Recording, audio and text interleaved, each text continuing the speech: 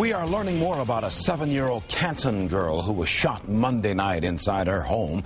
Just moments ago, her doctors and mother spoke out at Akron Children's Hospital. That's where we find News Channel 5's Bob Jones.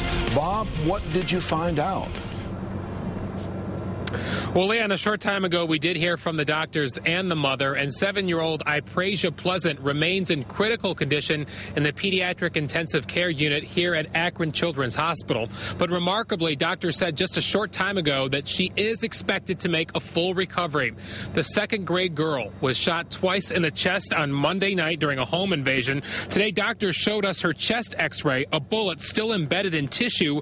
That bullet missed Iprasia's heart by just 3 or 4 centimeters. Today, the girl's mother wiped away tears as she talked about what happened. Iprasia and her 8-year-old sister Passion were staying at their uncle's house on 6th Street Southwest when suddenly 2 men kicked in a door around 11:30 Monday night. The uncle, Jason Hassan, was shot in the arm, Iprasia was shot in the chest, and a dog was shot and killed. Today, doctors said the little girl is very lucky, and her mother had this message for the gunman.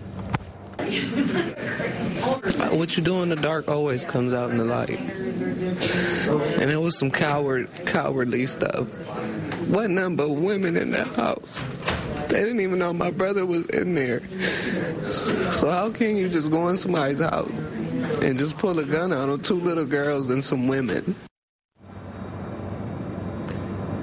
After the shooting, a Canton police officer took Iprasia to Altman Hospital himself instead of waiting for EMS. That was quick action that could have saved the girl's life.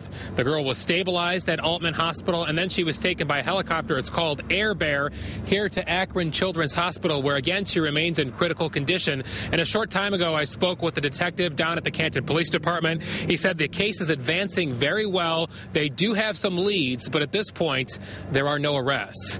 Live in Akron, Bob Jones, News Channel 5. Thank you, Bob, for your report. Thank you.